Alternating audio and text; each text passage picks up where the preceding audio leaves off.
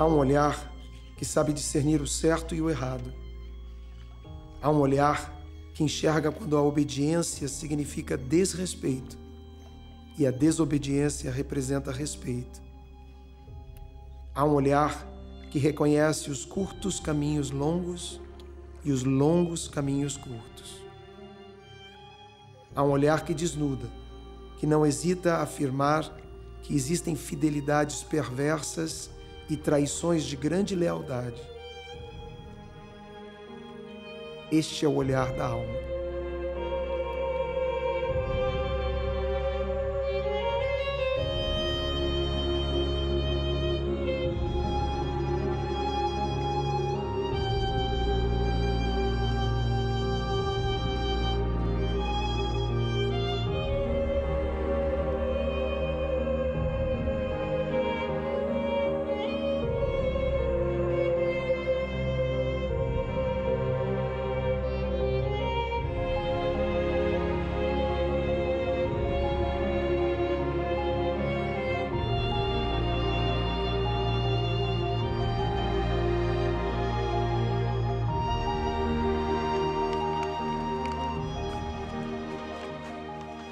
Alma imoral nasce de um período em que eu lia sobre a psicologia evolucionista, que aponta a moral como um instrumento importante para a preservação da espécie humana. E eu pensei o contrário.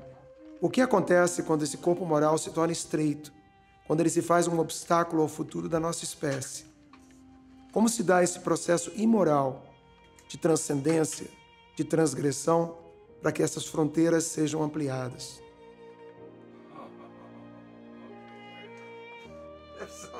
Este filme é sobre as almas imorais, pessoas do nosso tempo que, da minha tribo e ao mesmo tempo com uma dimensão universal, representam este esforço por expandir as fronteiras da nossa consciência e produzir a possibilidade de um futuro melhor. A primeira porta que fui bater é do meu querido mentor, Zalman Scherter, nascido na ortodoxia, nas tradições e que se defrontou com os anos 60, anos de novas relações sociais, novo olhar para a sexualidade, onde os próprios psicodélicos representavam um desejo de ampliação de consciência.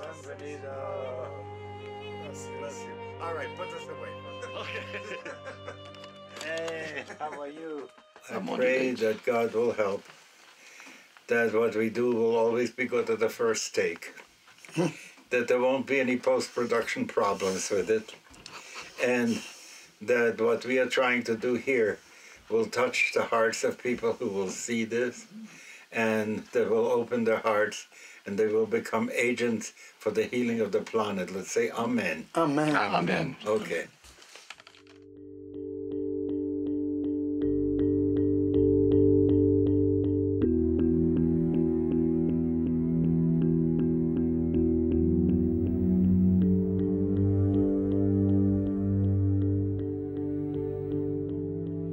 A compreensão bíblica de corpo e alma é diferente da concepção de Darwin ou da psicologia evolucionista. Ela inclui uma outra dimensão da missão animal além da procriação. Sua natureza transgressora.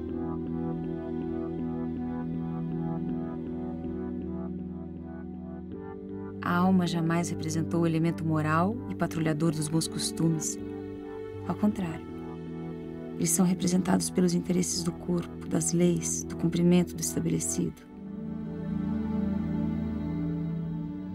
O maior interesse do corpo é sempre a preservação.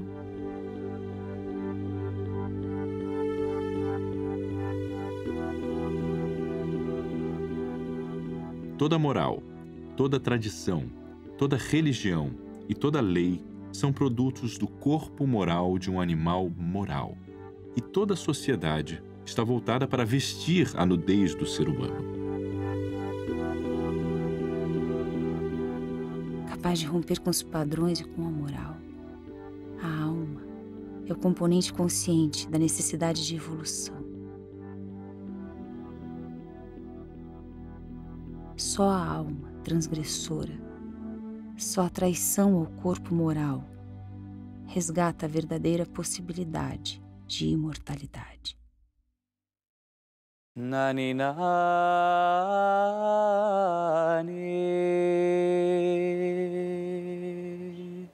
nani nani,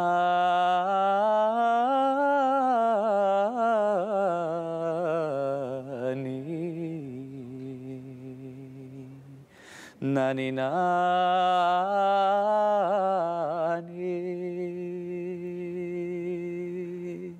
ai nani querelijo,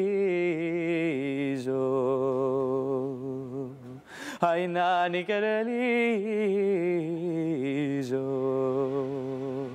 el hijo de la madre, el hijo de la madre.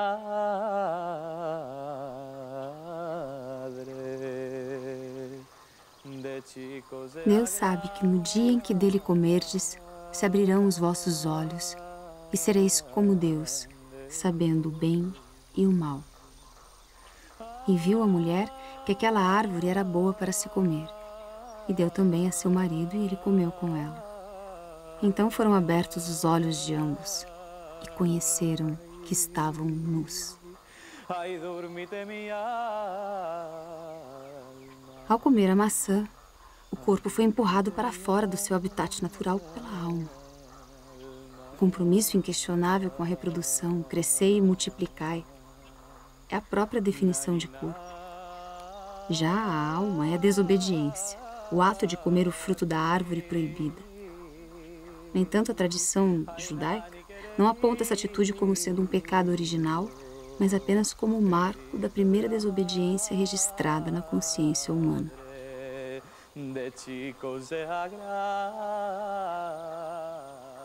Adão e Eva eram, até a realização dessa desobediência, macacos.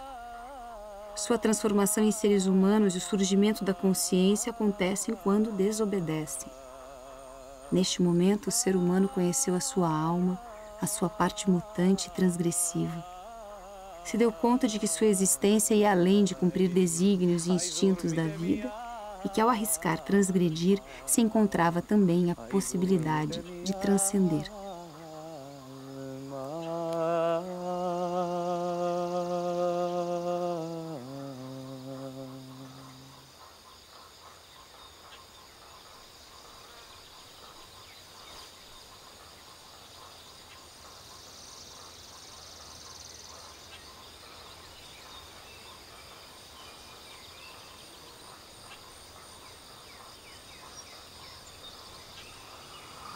Esse momento que é marcado, que é o momento de início da consciência, que é a história de Adão e Eva, o texto bíblico é bastante claro. A consciência vem de um lugar crítico, é um lugar onde existem interdições, onde o ser humano reconhece coisas que não devem ser feitas. A descoberta da nudez, uma nudez que não existe na natureza, a natureza não conhece nudez. E essa descoberta é obviamente parte dessa estrutura crítica que o ser humano desenvolve.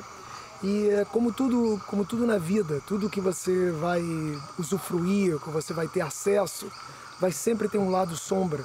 E é isso que a história revela. Por um lado, uma dimensão que é todo o início de uma história que desemboca em nós e no futuro que nós vislumbramos para o ser humano. E em outros sentidos, é essa ambivalência em relação ao nosso próprio corpo, a nossa dificuldade em reconhecer a imperfeição no nosso próprio corpo, que é o que nos incomoda na nudez. Portanto, aí uma complexidade que é ganha justamente num lugar que é paradisíaco, num lugar que é totalmente da inocência, onde não existe nudez, onde não existe bem e mal, não há nenhuma forma de discernimento, e esse discernimento é tanto o material pelo qual nós vamos construir a nossa história, e é o grande instrumento do ser humano, da nossa mente, ao mesmo tempo é o lugar que às vezes nos apequena.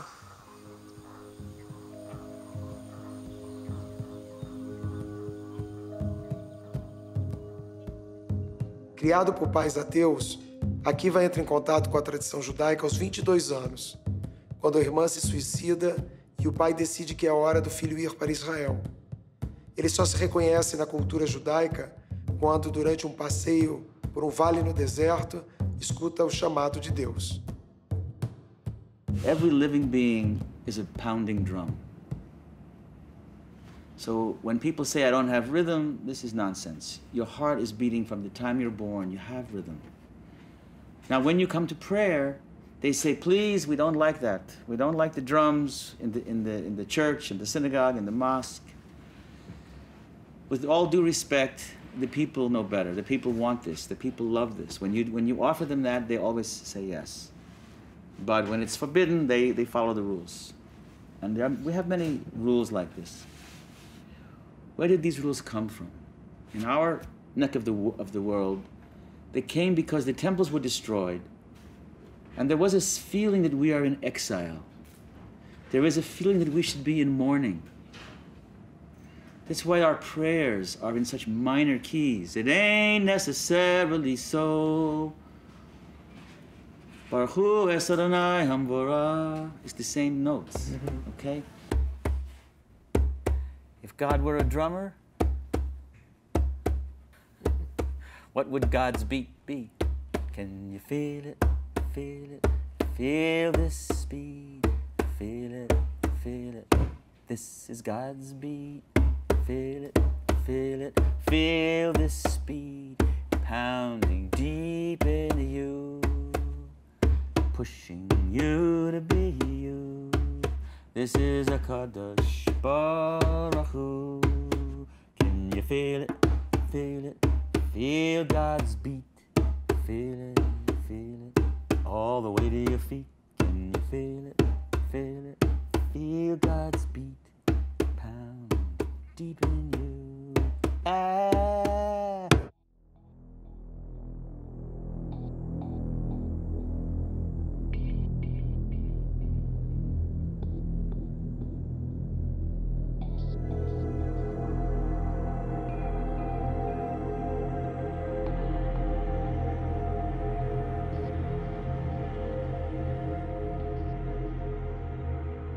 O Senhor disse a Abraão: anda da tua terra, da tua parentela e da casa de teu pai, para a terra que eu te mostrarei.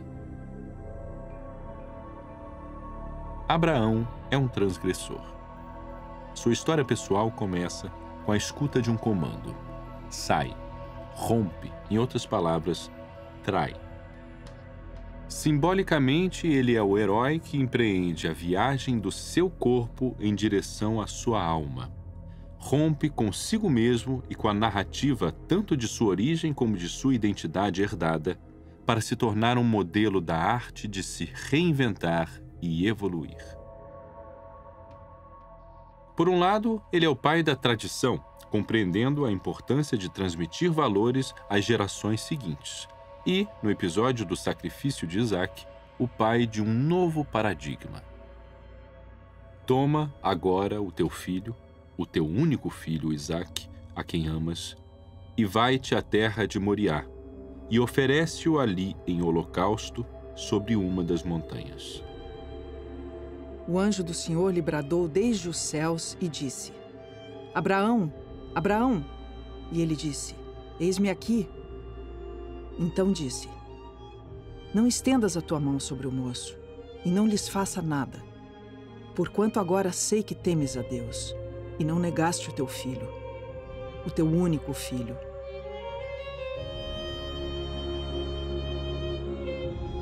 Ao atender ao comando deste sacrifício, que era parte da cultura local de seu tempo, Abraão constrói uma ponte entre obedecer e desobedecer. Ousando ir ao ponto de maior tensão entre executar a ordem e não fazê-lo, ele encontra uma maneira íntegra de desobedecer e ouvir um novo comando que desdizia o anterior. Seu ato mutante é um ato de preservação. Sua rebeldia é uma forma de responsabilidade e sua transgressão provém de sua retidão. Ele é, sem dúvida, um representante da alma imoral.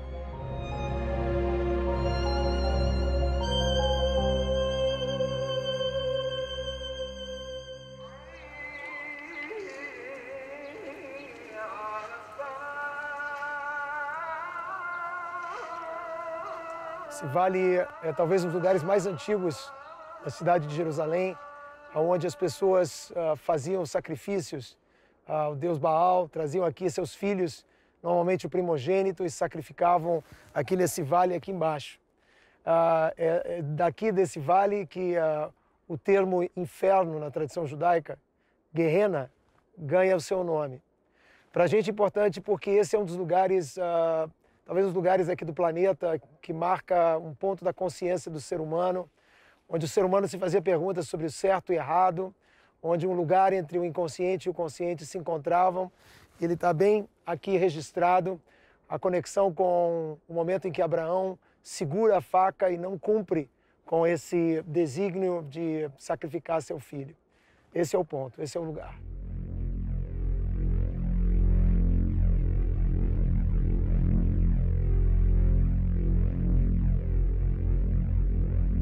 Em 1953, o casal Julius e Ethel Rosenberg é executado nos Estados Unidos sob a acusação de passar informações sobre a bomba atômica aos soviéticos. Mantém sua integridade nas posições políticas e morre lutando por uma crença maior do que sua própria existência.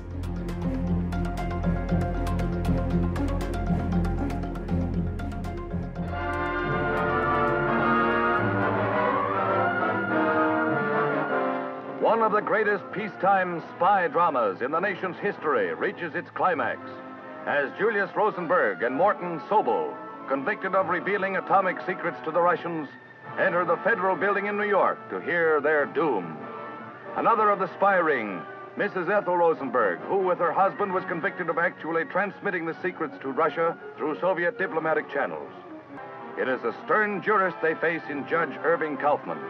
After administering a tongue lashing in which he charged them with the indirect death of thousands of men in Korea, he sentenced both Rosenbergs to death in the electric chair and Sobel to 30 years in prison. It is the first time in peacetime that such a death penalty has been handed down. My parents were arrested when I was 3, and they were executed when I was 6. My brother's 4 years older than me, so he understood a lot more. I was 7 when Julius and Ethel were arrested, visited them in prison starting when I was 8, and then I was 10 when they were killed. Just to make it clear, my parents were charged with conspiracy to commit espionage. They weren't charged with espionage, they weren't charged with treason. The government cheated in order to obtain a conviction, is the simplest way to put it. Because the only thing the government wants is not a confession, they want names. If you cooperate, you will get clemency. That's the only way you're going to live, if you cooperate. And that would have been a terrible betrayal for both of them. A betrayal of the people that he got into this. Neither Julius nor Ethel Rosenberg were master atomic spies, members of an atomic spy ring that stole the secret of the atomic bomb. And Ethel was not guilty of any active involvement in espionage. But she knew that Julius was involved with a group of young people to help the Soviet Union defeat the Nazis, and continuing after World War II by providing military-industrial information to the Soviet Union. So that Julius was guilty of something. But that the government knew from the very beginning that neither Ethel nor Julius were guilty of the thing that they killed them for. How did you and your brother relate to that? Because as being a good soldier, he was not being a good chief of the family, kind of. Well, I mean, I think that in some ways that's the hardest question. You know, why would someone with small children decide to engage in this kind of activity? In many ways, people take the kind of actions that my father did for the benefit of their children. Because of what they did, we get to grow up to be proud. At a very, very, very high cost. Yes, yes, yes. And as I said before, you know, if we had been bounced around instead of finding Abel and Ann Mirapol, our lives might be much different. I owe a tremendous debt to the people who saved me, So rather than seeing myself as being owed a debt, I see myself as owing a debt. And part of that is Abel and Ann Meeropol. And Abel Meeropol was a writer, and he wrote the very famous anti-lynching anthem, Strange Fruit, that Billie Holiday popularized and that now has been reproduced worldwide and is the United States magazine, Time magazine, which is a very major publication here, though now magazines are kind of disappearing, pronounced it the song of the century in the year 2000. Well, that was a song about lynching. And from Abel Meeropol's perspective, the Rosenberg case was a legal lynching.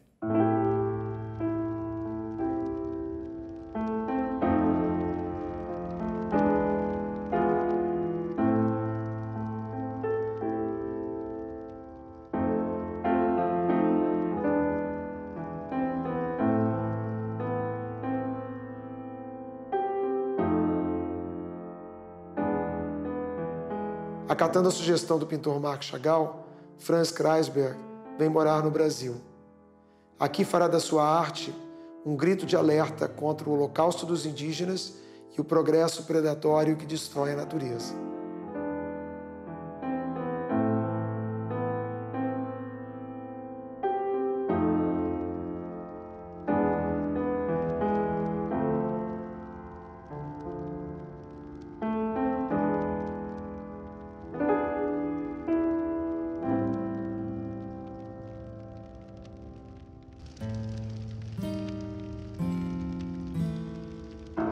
Perto da fronteira da Rússia na Polônia,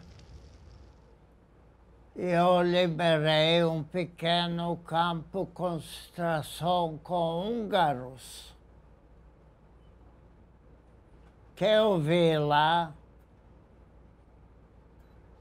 falando, e eu começo a chorar. Franz, deixa eu te perguntar. O teu trabalho, essa história que você tem, essa história toda, como mistura essa história entre a Europa, Holocausto e ecologia? Foi muitas vezes na Amazônia, porque eu me interesso pela saúde do planeta. Eu me encontrei no Rio Negro. De repente, a gente viu um fogo. Eu vejo assim, vejo uma índia e a filha viraram uma escultura preta, tudo queimado. Essa foto eu mostrei em Davos. Toda a sala levantou, gritando sem parar. A revolta contra esse massacre que estão contra os índios. No Mato Grosso, você viu índios pendurados, enforcados. Sim. No Brasil, vê isso no meio da floresta. Qual é o teu sentimento? Isso, Rio, Juruena. Eu vi uma nuvem no céu de urubus. Eu mandei meu barco ir na direção lá. Eu desci do barco, mas não foi fácil, tanto urubus que tinha. Eu fechei os olhos, fiz uma foto, virei e fui embora.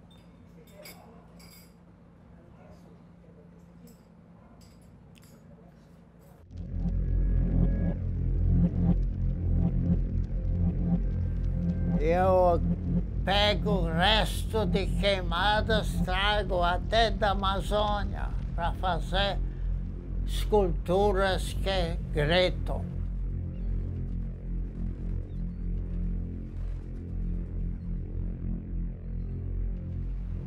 Eu me interesso muito pela vida, pelo planeta e pelo homem. não gosto que separam. Não aguento mais ver esse racismo que tem contra a gente. Isso não aguento. A passividade aqui me machuca muito.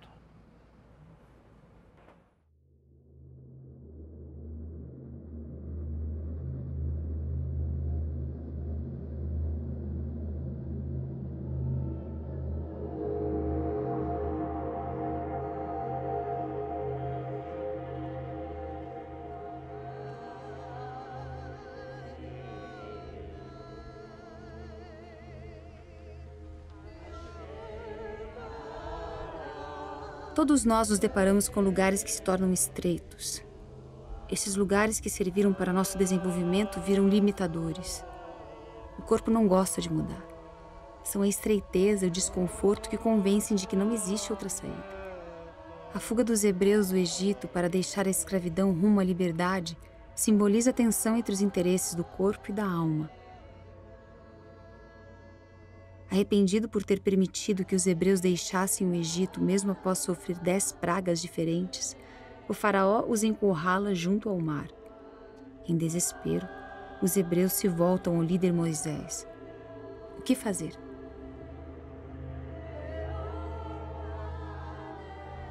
O povo, representativo do corpo, se divide em 4 acampamentos em meio à confusão.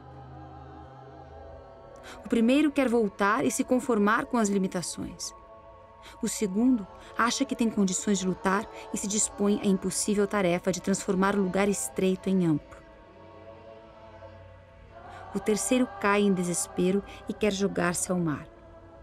O quarto se mobiliza em oração esperando que o novo, magicamente, não implique em que ele mesmo tenha que se modificar. Assim, não há passagem pelo mar. A resposta de Deus às vacilações do corpo é decisiva e intrigante. Diga a Israel que marche.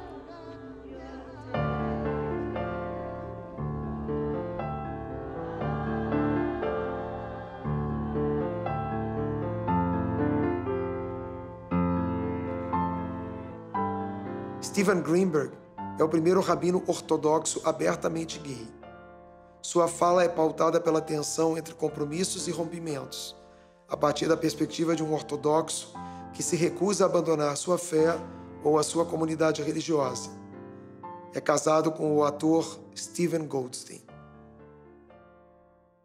The myth of Jewish marriage is that you love someone so much that you're willing to offer that love as a resource to God to do big things with. So marriage isn't about following love. It's not. It's about saying we've fallen in love and now we're ready to make our love a public trust for the use of God and the society and community to do good things with. So we're giving our love away. Our love, this love with a partner, is now usable for everybody to grow the society. That's incredibly beautiful. The myth of that is Eden and the redemption of Jerusalem. Because every man and a woman could start the world over again like Adam and Eve, and the perfection of the world will only come if we have men and women coming together and making families and babies. That is not a gay story. It is a beautiful, straight story. Do I need to gerrymander and force a beautiful, straight story into a gay story? Because I need to, have everything you have? No. I need to have a beautiful gay story. There's moments in which the rules are insufficient for our transformation. But we don't have the way to get there. So I have the best quote for you. Rav Kook, in Arpelei Toar, wrote the following. Lifamim yesh tzorch bepirza. Sometimes it's necessary to burst through and transgress. And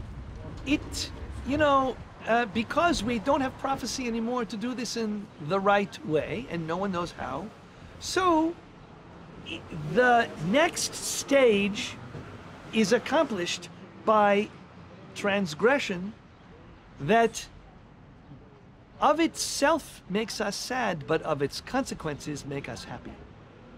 Now here's what I think he's saying, is that sometimes the system can't correct itself.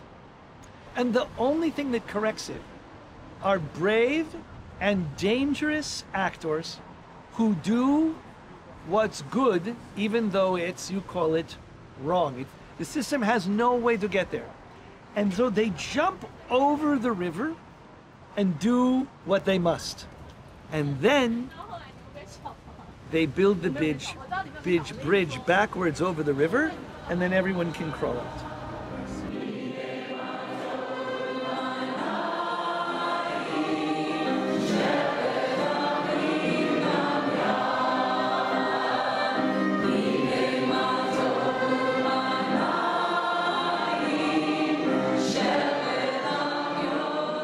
A congregação Shah-Zahav acolhe todas as sexualidades, gêneros, raças e arranjos familiares. Sediada em São Francisco, faz de seu ativismo uma forma de avançar no judaísmo a questão da tolerância e do respeito à diversidade.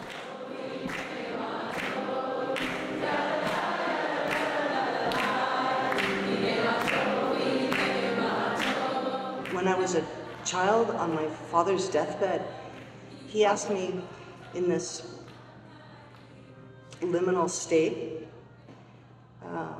would I marry a Jew?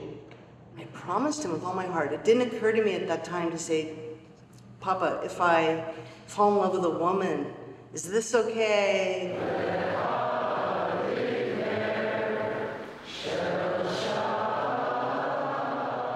In truth, the fulfillment of my commitment to my father, that promise that I made, really came upon becoming an ima.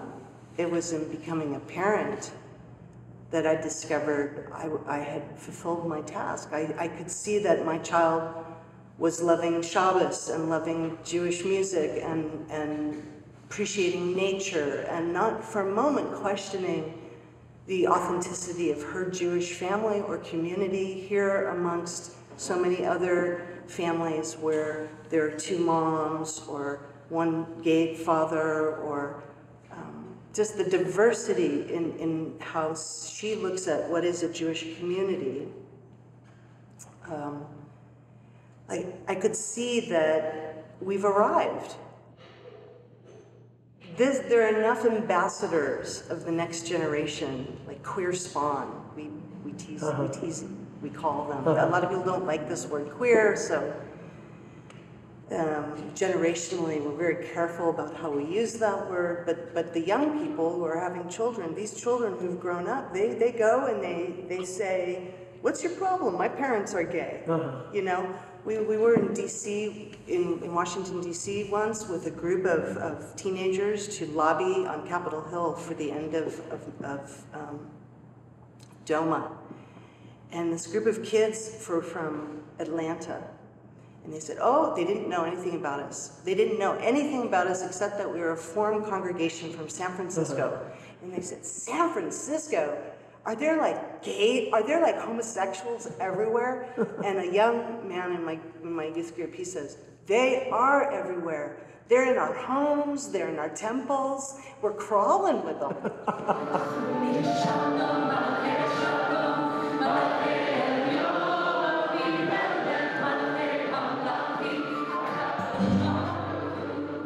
O Rabi Yoshua, filho do Rabi Hanina, disse: certa vez uma criança arrebatou o melhor de mim.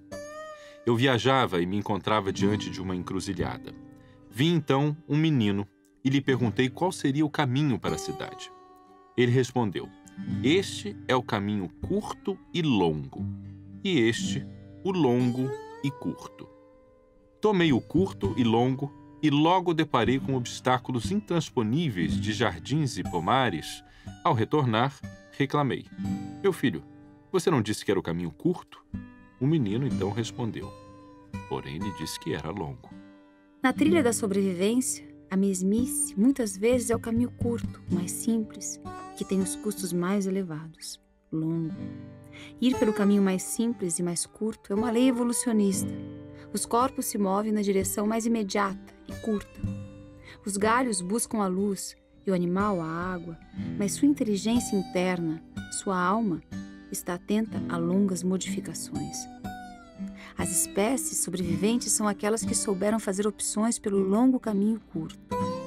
Nossos mecanismos de detectar se são curtos longos ou longos curtos apontam novos inícios de relações de trabalho, amor ou amizade. A coragem está em ouvir o menino das encruzilhadas, a alma. A medieval concept of truth is 1 degree of 360 degrees. A New Age concept of truth is 360 degrees of truth. And each degree of truth has a degree of counter-truth. So when in philosophy, or in theology, if I veer away from 1 degree of truth, they already say that's heresy. You know, I say something else that isn't Roman Catholic, but is a little bit more Greek Catholic, it's already considered to be wrong. But if I go and say that there is 360 degrees of truth, and how did I get to that? I got to that not from the yeshiva. I got to that from psychedelics.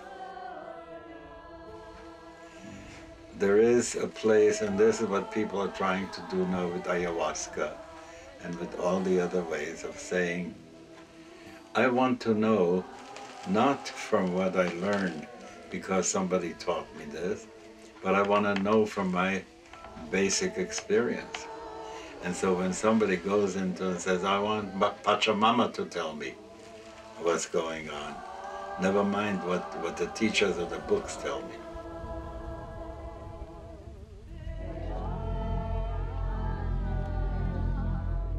Nascido na Alemanha, Uri Avner emigrou com sua família para a Palestina em 1933, fugindo do nazismo. Lutou por Israel na Guerra da Independência. Logo percebeu a importância da coexistência com os palestinos e tornou-se um transgressor que luta pela paz. I'm a political person. I had to be, because when I was in Germany, I witnessed the end of the German Republic and the beginning of the Nazi regime. So when I was just turned 15, I joined a terrorist organization called the Irgun, which was a right-wing fighting organization. Of course, we did not call ourselves terrorists, we were freedom fighters, but the British insisted on calling us terrorists. The Irgun was very right-wing. I didn't feel right-wing. The Irgun was anti-Arab. I did not feel anti-Arab. And I did not really believe that we can liberate the country by the methods of terrorism. That's why I left. And I was a soldier for about a year. So when I came out of that war, the first thing I did was to look for Arab cooperators in order to found a group devoted to the idea of what we now call the two-state solution. That was the beginning of the two-state solution. When my first book came out, I told you it was an incredible bestseller, totally crazy. And the more popular I became, the less I liked it, because I thought I'm becoming popular for the wrong reasons. So I said, this can't go on, and I wrote a second book called The Other Side of the Coin, in which I described the other side of the war.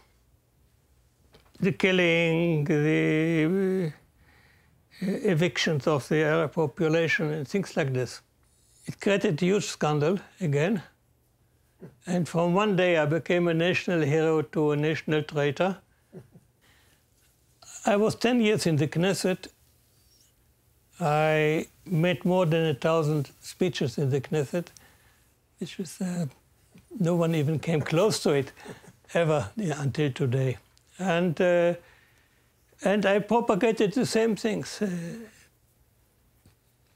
alliance with the Palestinians, recognizing the Palestinians, two-state solution, complete separation between religion and state, treatment of the Arab, equality for the Arab minority in Israel, and so on. And I started to establish contact, which was strictly illegal, with the PLO outside the country. Arafat sent a message to Said Hamami. Said Hamami sent a message to me. I took the message to Rabin.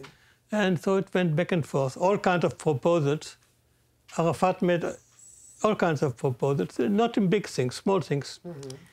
And Rabin refused all of them. But there was a contact established.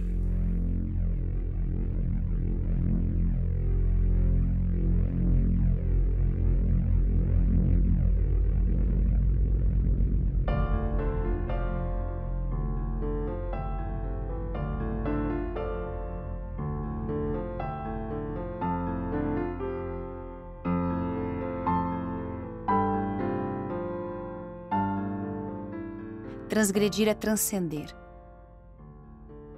Nossa história não teria mártires no campo político, científico, religioso, cultural, artístico, se fosse possível transcender sem colocar em risco a sobrevivência da espécie.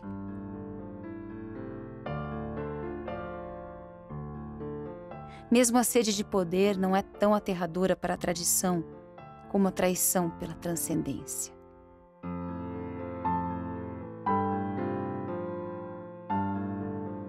Se por sede de poder alguém rompe com o senso comum para a preservação e reprodução de nossa espécie, é um fora da lei. O traidor, por sua vez, é um transgressor. Ele propõe outra lei e outra realidade. Se alguém rompe com uma estrutura tradicional de família, pode ser caracterizado como perverso e tem o seu lugar garantido na sociedade. Ele é o que não se deve fazer.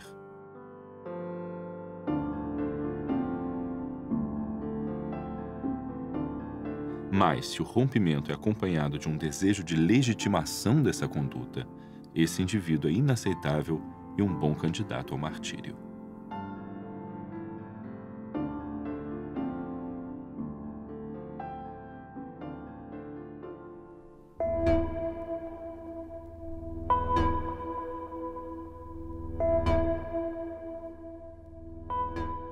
Publicado em 34 idiomas, autor de dezenas de livros, cineasta. Edgar Queret é considerado a maior voz da sua geração. My parents' upbringing was very different and strange, you know, and my father told me the only time in your life that you're obliged to speak up is when people tell you to shut up. He said, if nobody tells you, and the truth is that in the last war, at some stage when they basically threatened every person who spoke up, you know, the extreme right wing had threatened him, I realized that, you know, that the choice to remain silent was taken away from me. And of course, you know, me and my wife expressed our opinion, you know, it was on we had to pay a price for it, we were threatened, you know, but at the same time, doing that, we felt that, you know, that we would not be complete if we won't say what we were saying. And I want to say that there is something, you know, in Israel, always the discourse is left-wing and right-wing. I think that one of the most controversial essay that I wrote was very linguistic. It was, I always write from linguistic point of view. And what I said that the word peace became malignant to the region. Because why? When you talk about peace, everybody wants peace. Hamas wants peace, Israel wants peace, we all want peace. What does peace mean? That you can do what you want and nobody kills you. But what does compromise mean? Compromise means that you have to give something in return. Peace, you ask God for peace. Compromise, you negotiate, you know. And saying this was enough to get people extremely aggressive and threatened, you know, just the fact that I asked that we use one word instead of another. When you talk about this reality and when you talk about, let's say, declaration inside Israeli society, I always say that the difference between right-wing and left-wing, fundamentally, is the difference between optimism and pessimism. Because left-wing always say things can get better, and right-wing say this is as good as it gets. Don't touch it, it's going to break, everything is going to be ruined, you know? And what I feel very much is that the ability to be optimistic became a threat to some people in this society, you know? And I think that for me, the breaking point was really when my son, who's now 9 years old, had told me at some stage, he said to me, you know, I have no problem with the fact that you and mother want peace. I just don't want you to say it out loud. And I said to him, why? And he said, well, you know, we learned in school that all the people in the Middle East that said that they want peace got killed. Yitzhak Rabin, Sadat, John Lennon. I don't know how John Lennon fits in the Middle East, but for my son, it made sense.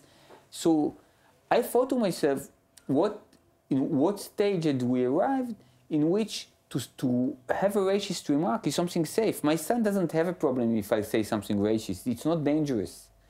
But to want peace became this kind of things that is outside of the consensus, the things that you should be punished for doing it, you should be threatened for doing it. It makes you dissident, just the fact that you wish to live in a better place or in a more moral place. Natalie Cohen é uma artista anarquista e internacionalista que manifesta seu protesto através de monólogos.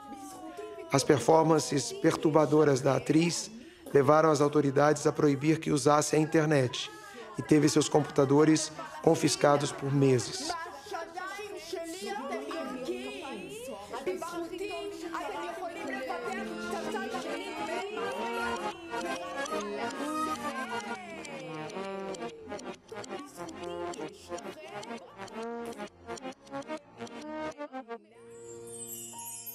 Look, all my monologues, I have the monologue about the teenage that was raped by a soldier. Through these eyes of this teenager who think that soldiers are, like angels, and even if he raped her, it's okay. She said, I don't need to complain because I need to say thanks to him or something like this. So say thanks that he did it with a condom. How do you say condom? It's universal condom. All right. So usually I have anger in my monologues, but it came with a lot of humor too. שלום זאבונים, למה יש לכם רובים כל כך גדולים? למה יש לכם חומה כל כך ארוכה? איך אגיע לבית הסבתא החולה?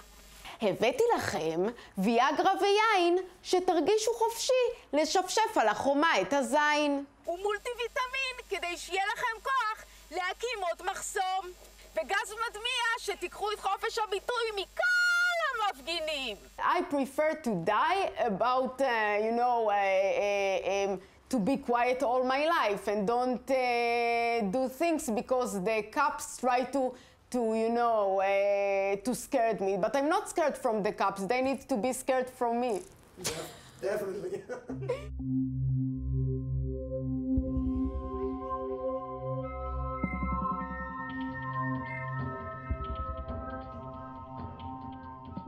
A natureza de toda experiência espiritual é a tensão constante entre duas preocupações opostas, preservar e trair.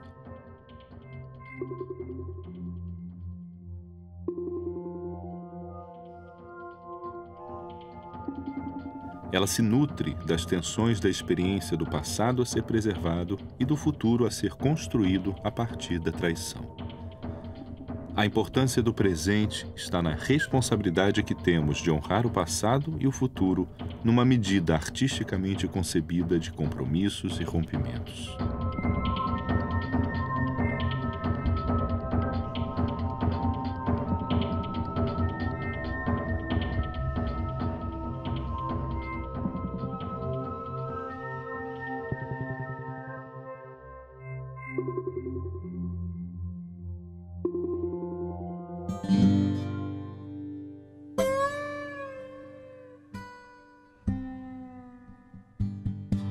Tikkun é uma das revistas mais respeitadas do mundo judaico e também uma das mais controvertidas.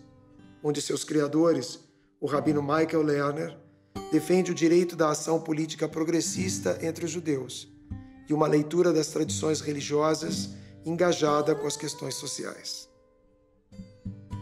The network Tikkun was founded in part after the work of the Institute for Labor and Mental Health. And we are part of that institute. And I'm the executive director of the Institute for Labor and Mental Health. And we did a 10-year study of the psychodynamics of American society. And it was at a time when middle-income working people were starting to move politically to the right. And the question that we were asking was, why is this happening? Now, the left had its answer. And the answer was, the reason why middle-income working people are moving to the right is because they're racist, sexist, homophobic, xenophobic, or stupid. And one of these is the explanation, and depending on who you're dealing with. But we started to, and why stupid? Because they said, well, because they're acting against their real interests, and what they meant was that the right is clearly not supporting their economic interests, and the left is, and nevertheless they're voting for the right. So we started to inquire about this, and what we learned after dealing with thousands of people in our research was that the left was wrong, that there was actually a deep spiritual crisis in American society, a crisis that was based on the materialism and selfishness that people learn every day in the world of work. They learn that the bottom line is maximize money and power. They learn that to get ahead, you've got to manipulate and control others. You've got to push yourself forward at the expense of other people. And that nobody in the world of work is there to protect your back. That everybody is basically advancing their own self-interest. So they started to internalize the ethos of the world of work, which is the ethos of the capitalist marketplace, and then bring that home into personal life. And as people brought that home into personal life, it became harder to sustain loving relationships. Families were being undermined. People were learning to look at other people primarily in terms of, what can you do for me? What's in it for me? How can I get something from you? And they often voted for right-wing candidates because the right-wing candidates were at least talking about a spiritual crisis in the society. They were talking about the breakdown of family. They were talking about a sense of meaning to life, and particularly the right-wing churches. Whereas the left was talking only about economic entitlements and political rights. Now, we were totally identified and support the left on economic entitlements and political rights, but we started Tikkun to try to explain to the left that it needed to also address the spiritual crisis in American society, the hunger that people have for meaning. At first we called it a politics of meaning. Now we're calling it a spiritual progressive politics. But that hunger for some framework of meaning and purpose is spread throughout the whole society. Now, not that people don't care about money, of course they do. But a lot of what we learned in our research was that people were fighting for more money as a compensation for a life that they felt was meaningless otherwise. And what they fantasized was, well, at least on my vacations or when I retire, I'll have some money so I can do what I believe in. Because right now, I'm stuck in a world of work in which I can't really do very much.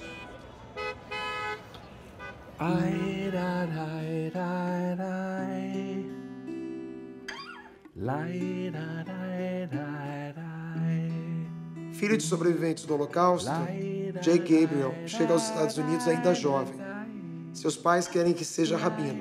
Ele sonha em ser o Bob Dylan. Nos anos 80, faz o caminho de volta para a tradição. I did lift you up on loving eagle wings. I have brought you back to me. I did lift you up. On loving eagle wings I have brought you back to me. You will be my precious one, for all the earth is mine. You will be a sacred family in touch with the divine, forever, for all time. Julie was a lesbian rabbi who was very out, one of the first really out lesbian rabbis, talented woman, brilliant woman, went to Swarthmore, brilliant woman. Anyway, so they invite me over and they say, you know, you don't have to drive so far back, you have to go all the way up 3 hours, you just came to be with Zalman. We have an extra bedroom here, you should use it. So I used the bedroom a couple of times. About the third or fourth time, they said, we have a question for you. Sit down. And here's the question. Would you mind giving us some sperm? Julie really wants to have a baby. So I thought about it and I said, okay. And they started laughing because they said, you don't know how many guys we've asked who are willing to make love to anybody, but God forbid you really want to get a child out of it. No, please don't touch my sperm. You know what I mean? And so I was the first person who said yes to them. All right. So what happened was I said, you know, there's no guarantee this is going to take. And I said, yes, yes, yes. So, you know, I went up to a private room. But the idea was that you would be, I would not be father. Not. She had a contract, and she said, I'm going to pay you for it. I said, you don't have to pay me. No, no, I have to pay you. I want it to be contractual. And the contract says, it's not my child. Rafi Greenberg was born a year later. And then a year and a half later, she asked me again. I said, I don't know. Okay. You know, she's a good mother, very talented woman, but she's single. She's raising the children alone. So I said, again, I'm not sure this is going to work. She said, got pregnant immediately again. And 9 months later, Zoe Greenberg comes out. Both tremendous children. Smart, friendly, kind, because they're raised in a very loving home. Now, Julie comes back to me another time and said, I can't do this. Karmically, 2 for me is a lot, man. I understand you're a great mom, but you got 3 to deal with already. She says, no, no, I can do it. I said, so what she does, it's very beautiful. She goes to Guatemala and she adopts 2 children more. And it's almost like a miracle story because what she does is she uses the Mount Airy community with a lot of renewal rabbis and reconstructionists. She uses that community to you know, create male models for him, to create friends, and people to take some of the responsibility because she can't do it alone, really. So the whole thing about it takes a village to raise a child was literally true in her case because she's got 5 kids. She also had a synagogue downtown. She was doing weddings. She was one of the first to do gay weddings, you know, and be open about it.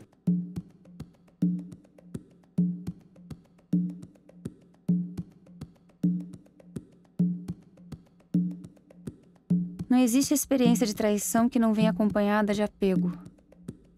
Quando indivíduos que mantêm relações afetivas fazem movimentos transgressivos movidos pela alma, são imediatamente confrontados com movimentos de apego pelo corpo. O desequilíbrio maior em um casamento surge quando um dos dois dá um passo em frente. Quando um cônjuge esboça transformações em sua pessoa, implicando transformações na relação, o outro muitas vezes cobra justamente os compromissos assumidos, dando um passo para trás. Se numa relação alguém se modifica, o pacto é este: todos devem se colocar em movimento. A reação de dar um passo para trás, expondo carências, coletando justificativas ou evocando direitos, é um apego, que em si é a maior das traições ao sonho assumido em pacto. Entenda-se por infidelidade tanto o rompimento de compromissos como a manutenção dos mesmos de forma destrutiva. Há traições pela fidelidade muito mais violentas do que as traições pela transgressão. Quantos casamentos são uma traição profunda à promessa de uma vida de mútuo enriquecimento afetivo? Viver esse tipo de casamento após se terem esgotado todas as medidas para curar a relação é uma forma de traição à alma bem mais séria do que um possível adultério representa.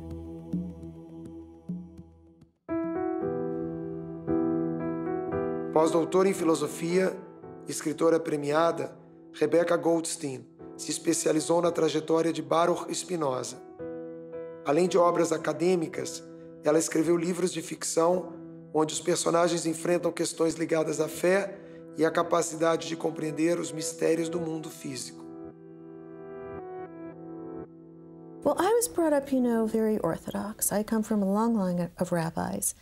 And my brother is a Orthodox rabbi. But I think that, had I been a boy, whatever that means, to imagine that, I probably would have gotten caught up in the same kind of intellectual world that my nephews are now involved in. And, I would have been a very different life for me.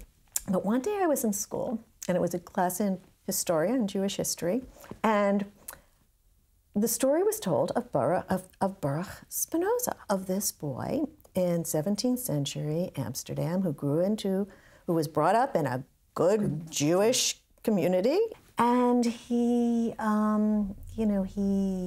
rebelled, he betrayed, he was expelled from his own community, and then it fell on greater Christian Europe to condemn him, to excoriate him. He was considered, he was a disgrace, to the Jews, a Schande für die Juden. He didn't voice any of his doubts and his heresy until both of his parents had died, because of, and she used the phrase, shalom bayit, peace in the household, not to cause controversy within your family and to be a disgrace to your family. And I remember, because I was already not a believer, completely not a believer, and I remember thinking, I'm going to be just like Spinoza, that this is exactly the right way to do it, to think your thoughts, and try to go with them in your own head, but until my parents are gone, I'm going to follow his lead, and I promised myself this, and I kept it. Everybody knew within the house, within my family, I wasn't a believer, and every time my mother would compliment me, my family would eat over for Pesach, right? I mean, they trusted my kashrut so much they would eat in my house for that because I took it very seriously. They trusted me.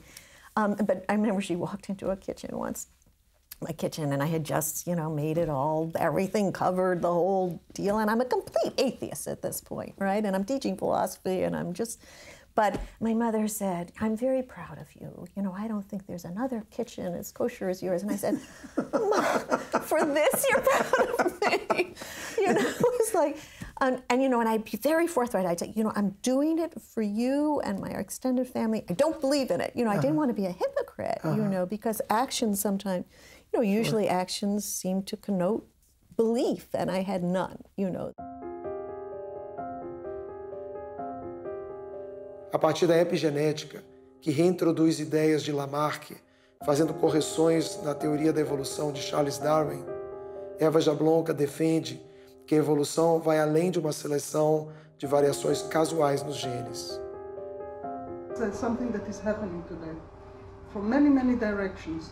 And I think one of the interesting things that is happening from the side of science is that we are learning that our dichotomies, the way that we divided the world, and we thought that these divisions were robust and were definite, are not so robust. Everything is much more fuzzy and much more fluid.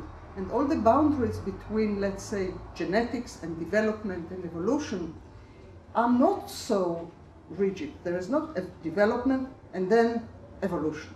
And in addition to that, when you're thinking about animals who do not have a symbolic system, but nevertheless have social life and social learning, they also transmit information and create their own tradition, their own non-symbolic cultures, which are also very, very important. And you cannot understand the evolution of the creatures in this world, and of course not of human beings who have also the cultural system, without taking into consideration all these dimensions of heredity.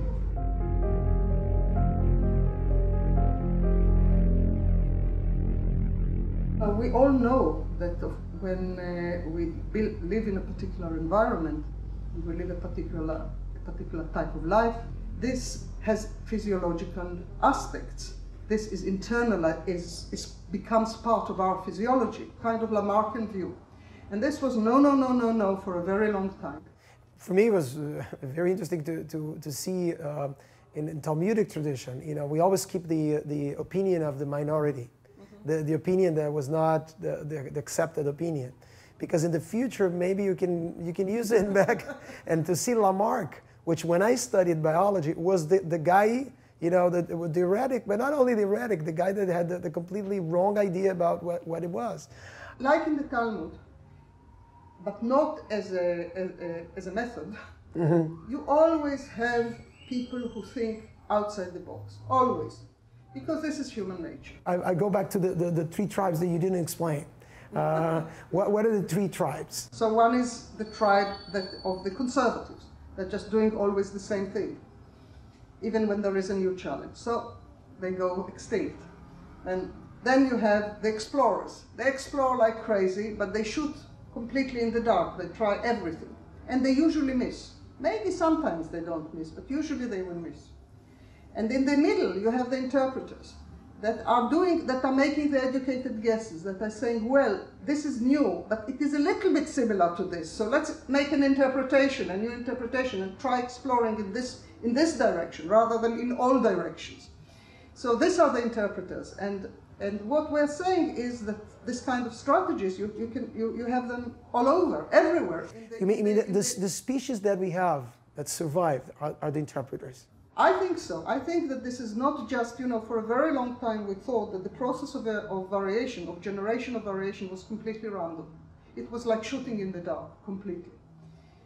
And one of the things that we are learning is that the process of generating variation itself, the process of exploration, is not completely blind. It always has a stochastic element to it, but it's not completely blind.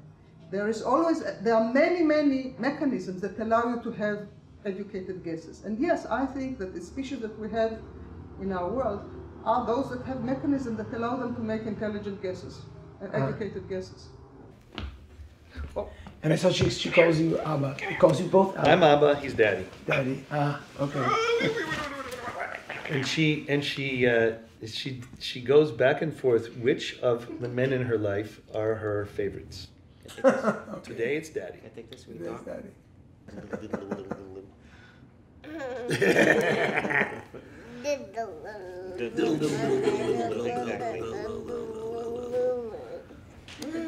There was a gay Orthodox couple on the Upper West Side of New York that would get together once a month for Shabbat for dinner and davening. And I think you maybe were there just a couple of times, but kind of you were still closeted, so he was very, was very low key.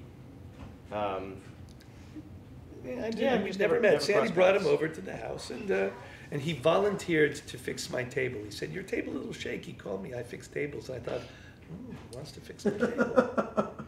Okay. Come on. That's first intention or second intention? Exactly. My first intention was to help him out with his table. His second intention, I have no idea. I have dreamt many times of standing in front of a large audience, or just standing in front of some personage that's known, and suddenly I discover I'm naked. A dream that could haunt anyone who feels vulnerable to public scrutiny. Someone in the garden told me I was naked. A snake, it appears, has convinced me that I am hiding from God, from judging eyes. I have for many years sown myself fig leaves, makeshift and almost incriminating. So I am caught, trying to decide whether I ought to play along with the story, to be grateful for the divine caring of the fig leaf, for the kotonot, or the scraps of animal skins that God provides the human to cover up their shame. Whether I ought to expose the lie, refuse the clothes, and shout out that covering shame with either fig leaves or animal skins does not work. It does not end the shame. Thanks to the Midrash, I have a third option. The clothing God provides, according to the Midrash, was not made of animal skins, with an ayin, but with light, with an aleph. Such clothing points to a place beyond the brazen shamelessness on one hand, and closeted submission on the other. I will try to sleep now and imagine myself dressed in light, clear and undaunted, shameless and true, with an answer to the question prepared. Where are you? Right here.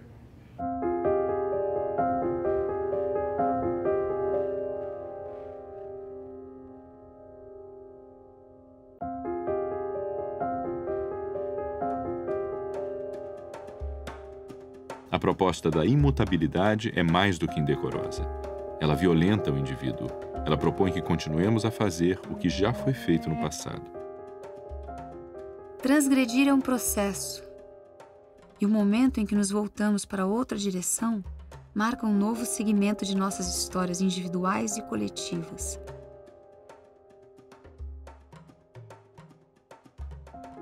O verdadeiro grande crime do ser humano é que ele pode dar uma simples volta a qualquer momento, mas não o faz.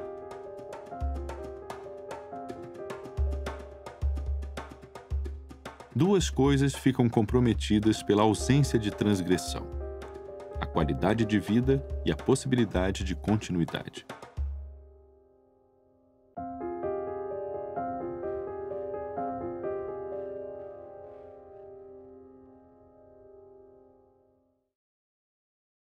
When I introduce my family overseas, I say that I come from a typically abnormal Israeli family, because there are no normal Israeli family, we're all crazy. And so my parents were both Holocaust survivors, with my mother being orphaned. You know, she was in the Warsaw Ghetto in the beginning of the war and escaped it. And my father had survived the war by hiding for 600 days in a hole in the ground that was not wide enough for him to lie or deep enough for him to stand. And they came to Israel. They had a family. I have two siblings. The eldest, my brother, had started the legalized marijuana movement.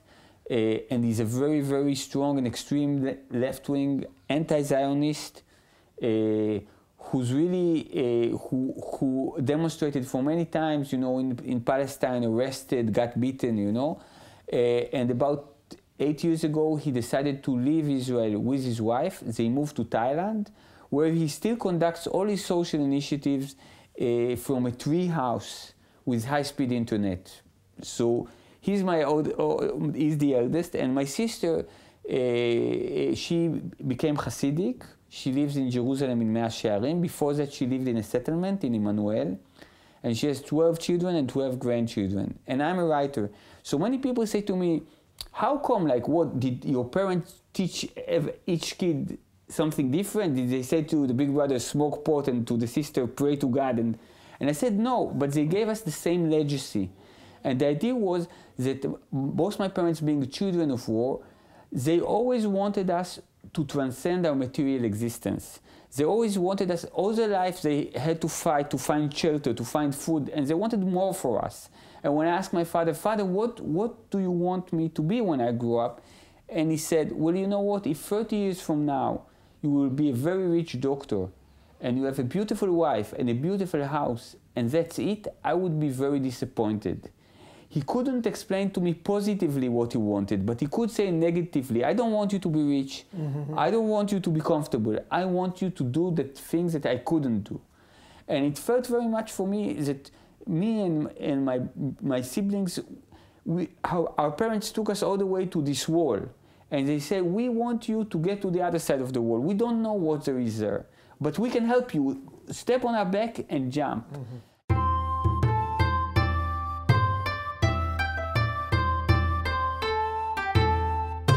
Nascido em uma família judaica, foi reconhecido como reencarnação de um mestre budista tibetano. A família resiste em aceitar que se torne monge. Michel fez a transição para se tornar Lama Michel Rinpoche.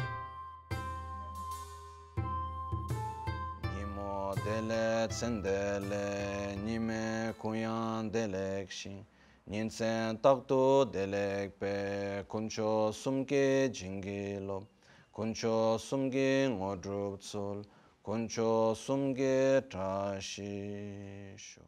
Quando, na verdade, eu escolhi de ir para a Índia, de me tornar um monge, seguir esse caminho, né?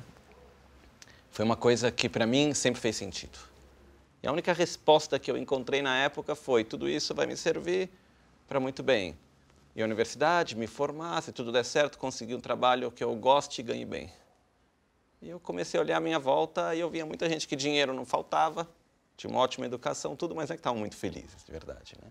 E aquele encontro foi importante porque eu senti com você, ao mesmo tempo, uma sintonia, né? Eu senti, muito bem, ele me entende. Eu me senti compreendido. Isso, diante dos olhos da minha avó, foi importante para ela também, acredito, naquele momento. No budismo, a gente tem vários tipos de votos. Porque a proibição, de uma certa forma, ela se encontra quando alguém te diz que você não pode fazer algo, né? E são 3 níveis. São chamados os votos da liberação pessoal, que é pratimoksha, que seriam os votos monásticos, que são muito práticos, são todas coisas externas, né? E uma grande parte desses votos vem da época de Buda, na comunidade monástica, na qual acontecia uma coisa, sei lá, o monge não pode fazer xixi em pé. Por quê? Porque naquela época não tinha banheiro. Aí acontecia de um monge lá fazer xixi em pé, alguém vê, criticar, olha os monges como são mal educados, não sei o quê, então o monge tem que fazer xixi agachado. Vira uma regra. Hoje em dia a regra não vale mais, está no banheiro fechado, tem quem diz, não, a regra tem que seguir. Você pode estar no banheiro fechado, tem que fazer xixi sentado. E tem outros que dizem, não, a regra, no momento no qual a razão dela deixa de existir, a regra cai. Tá lembrando aqui uma história racídica que tem de um mestre racídico que proíbe o filho de ler um livro, que era um livro que tinha sido censurado pela tradição. E aí tem um incêndio na biblioteca e esse manuscrito é queimado junto com outros livros e ele fica desesperado, porque ele mesmo não tinha lido esse livro, e ele corre para o filho e diz, você leu? E ele diz, pai, como é que eu vou ler se você me disse que era proibido?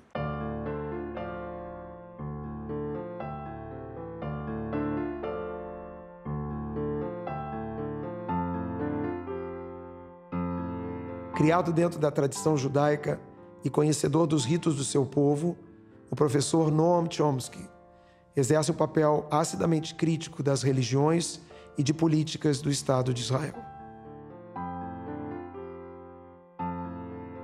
As a child, I thought I'm going to be more religious than my father, but then I observed my grandfather, who was ultra-Orthodox.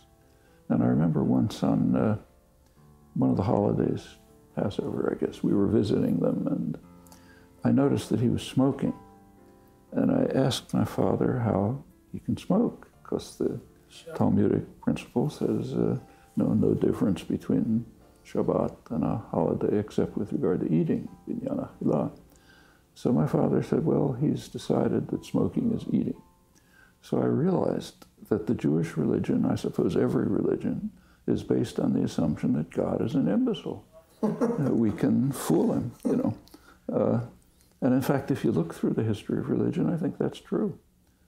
Pascal has a wonderful essay in Provincial Letters called, I think it's called The Utility of Interpretations. It's by the Jesuits, and how they are able to interpret the Gospels so that it means the opposite of what it says. So if the Gospels say you should give alms to the poor, there's an interpretation which says it means you should keep it for yourself, you know, and so on. And the idea is God won't understand because he's not very bright. And if religion is based on the assumption that God is so stupid he can't understand that we're cheating him, what's the point of being religious?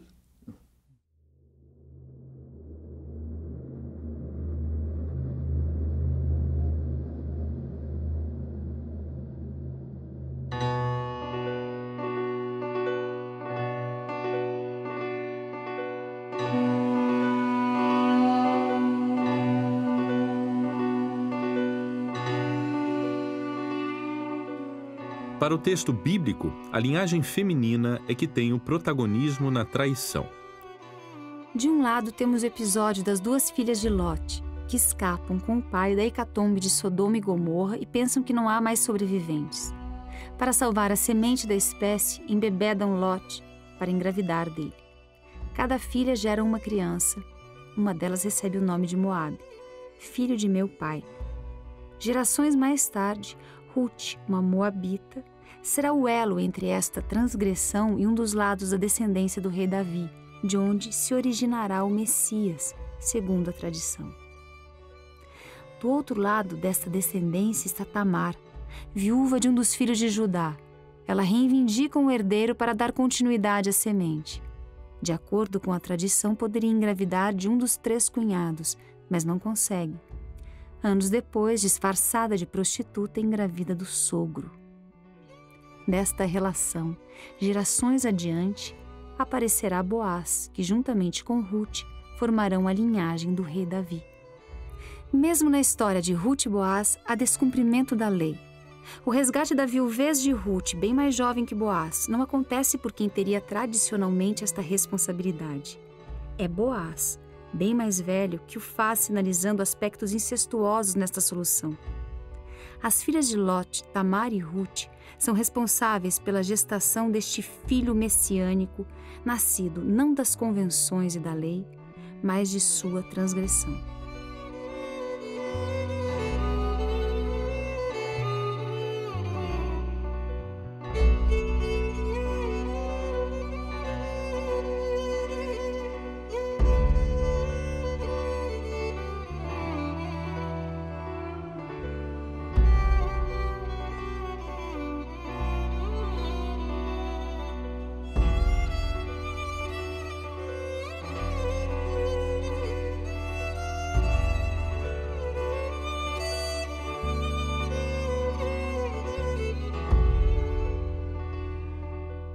Ex-presidente da Universidade de Al-Quds e ex-representante da Autoridade Palestina em Jerusalém, o professor Sari Nusseibeh exerce um papel moderador. Por tradição, sua família guarda as chaves que abrem as portas da área das mesquitas em Jerusalém. I have a very kind of difficult relationship with Jerusalem. And it's like a love-hate relationship. I don't know exactly how to describe it. On the one hand, I feel that as I grew up, I looked upon myself first as a Jerusalemite, rather than being a Jordanian or Palestinian or Muslim, a Jerusalemite, and that the city was something that was somehow idyllic for me and so on. But at one stage, I started rebelling against this because I felt I was being a captive to something unreal. And then the kind of Jerusalem that I saw evolving around me and building up over the last 20, 30 years, in our case, looking at settlements, looking at the transformations and so on, has made me less and less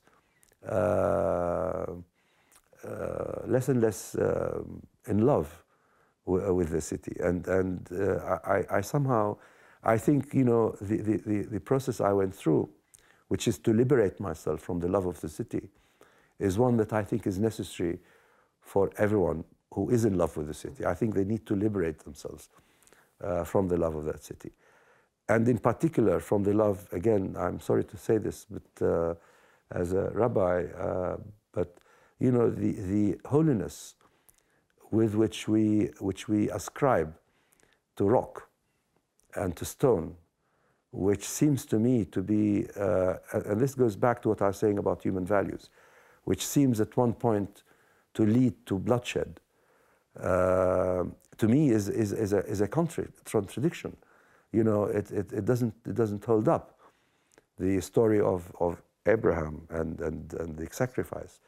What concerns me is the fact that, well, two matters, but the one matter that is relevant to what I'm saying is the fact that at the end of the day, God told him, don't do it.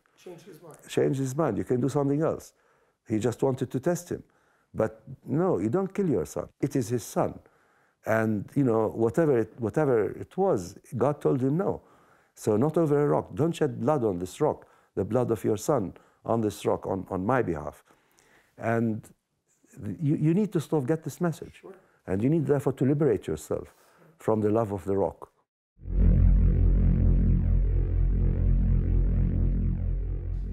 Em 2006, grupo de ex-soldados israelenses e palestinos baixa as armas e funda o movimento Combatentes pela Paz, para quebrar o ciclo de violência, unindo forças dos dois lados do conflito.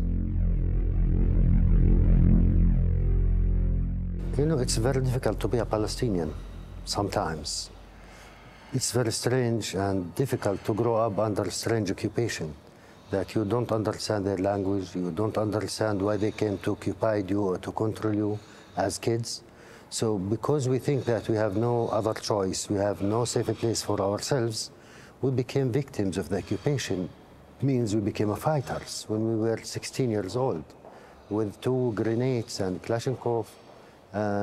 My group used the 2 grenades against the Israeli patrols, and of course in that time no one killed, no one injured, because we don't know how to use it in a professional way.